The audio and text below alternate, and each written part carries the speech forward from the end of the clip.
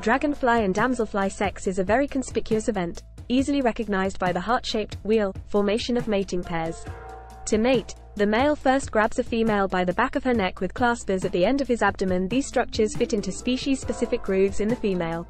From here, the pair can fly around together in tandem.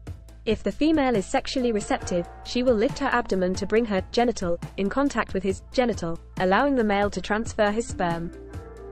In some species, the pair will remain in this wheel position for only a minute. Others, however, may stay in a formation for several hours, while the male tries to use spoon-like structures on his penis to scoop out any sperm from other males the female may already have in her. After copulation, the male may immediately release his mate and fly away, or he may follow her around to guard her against other males while she lays her eggs in water. In some species, the pair will stay in tandem during the whole egg-laying process.